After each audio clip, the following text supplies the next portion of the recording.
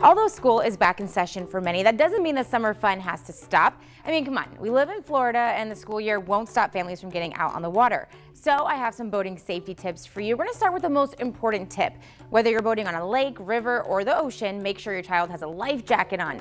Make sure it fits well, and here's how you can do that. Have the child make a touchdown signal by raising both arms straight up. If the life jacket hits the child's chin or ears, it may be too big or the straps might be too loose.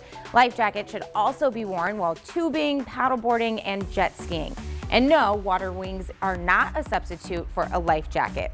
So just like we encourage parents to set a good example by wearing a helmet while riding a bike, the same goes for life jackets. Teach children that swimming in open water is not the same as swimming in a pool. There's uneven surfaces, river currents, ocean undertow, and of course, changing weather.